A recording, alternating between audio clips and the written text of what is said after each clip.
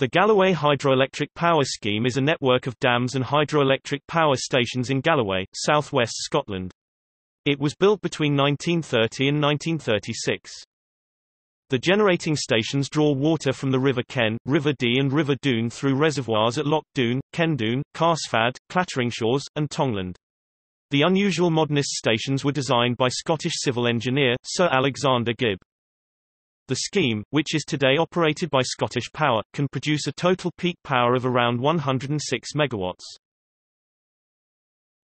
History. The scheme was authorised by the Galloway Water Power Act on 10 May 1929, by which the Galloway Water Power Company was incorporated. Chairman of the board was former colonial administrator Lord Meston. Also on the board was Robert Brand, managing director of the project's underwriter, Lazard Brothers and Company. Design was carried out by civil engineers Sir Alexander Gibb and partners along with electrical engineer, William McClellan of Mertz and McClellan. Construction began 3 years later in 1932 and was completed in 1936. The scheme was made viable by the recent formation of the national grid, which made generation of electricity in remote areas useful. Hydropower was particularly helpful to this grid because of its ability to be turned on and off very quickly to meet peak demands, in contrast to oil and coal stations, and to meet the natural increase during the more energy-demanding winter months. The total cost of the scheme was around £3 million.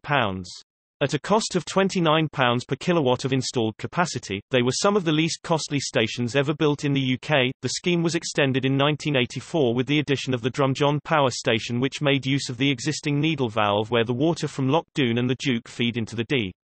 This station has a capacity of just 2.3 megawatts, but was constructed largely using existing infrastructure.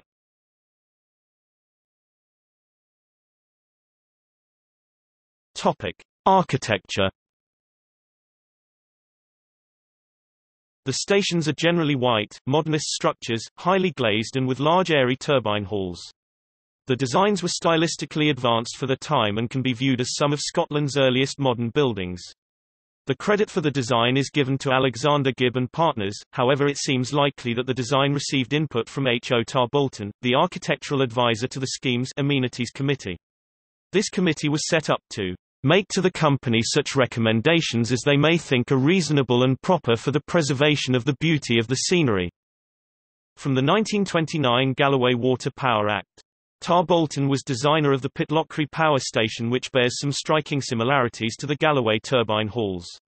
Whilst no direct credit for the design work can be given to him, it is unlikely that he had no influence on the outcome. In the book Power from Water 1960, two partners of Alexander Gibb and partners, A.O.L. Patton, and J. Guthrie Brown, the latter of whom is known to have worked on the Galloway scheme, write that, "The architecture of the power stations, under the watchful eye of the Amenity Committee,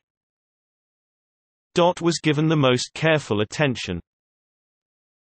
Parts of the scheme are now listed buildings, specifically the Glenlee Power Station and Bridge. In great contrast to the bright pristine nature of the stations, the dams are organic and entwined with the natural rock. They are generally arch dams, curved in plan, bearing onto the side walls of the valleys except in those dams where only one side of the valley is suitable for bearing. In these latter cases, the end of the dam straightens out, and the last section of gravity dam, where the weight of the dam itself resists the force of the water, then acts like a buttress to the more efficient arch dam.